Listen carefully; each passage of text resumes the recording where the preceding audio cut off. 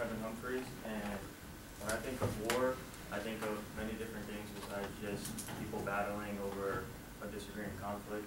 And the definition of war is a conflict carried on by force of arms or between nations or between parties within a nation. So it's warfare as by land, sea, or air. My two perspectives on war, or three big roles that I feel are in war, are family, nationalism, and religion. Families are severely affected when it comes to war. There are many parents that have to worry about their child's life every day, and there are children that mother or father died and have to live without one for the rest of their life because of war. Here in the top picture, this is a soldier who's returning from war, and him and his daughter are both crying because they haven't seen each other in a while. And in this picture on the right is of a mother and a daughter. Her father died and her husband died, so they're both at the cemetery, and I'm sorry for him. My next one is nationalism. Nationalism is a devotion and loyalty towards one's country.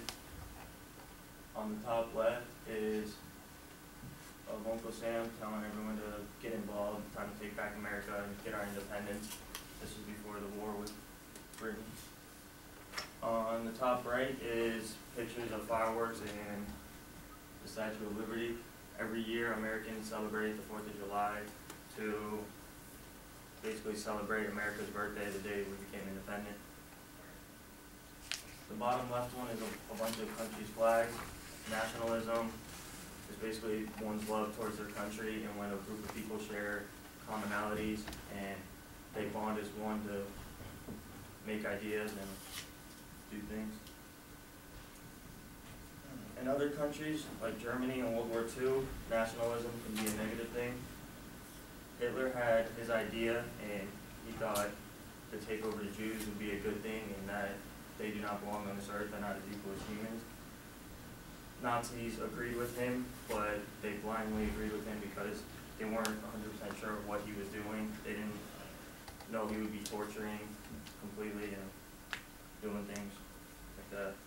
And 5 elements of nationalism are religion, language, culture, history, and territory.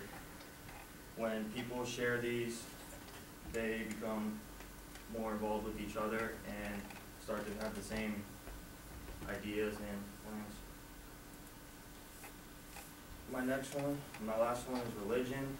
Religion to me is the main factor of war. I personally believe that religion causes most of wars, and that religion to me is something that has no proof. It's just your belief and your faith. So when people fight, it's like, for example, the first picture where 2 + 2 = 3 and 2 + 2 = 5. Neither of them are correct, but there's no better way to settle it than to just fight each other and kill each other, and the winner takes all. Over here on the right are a few of the religions in the world, basically the biggest ones that all share different beliefs.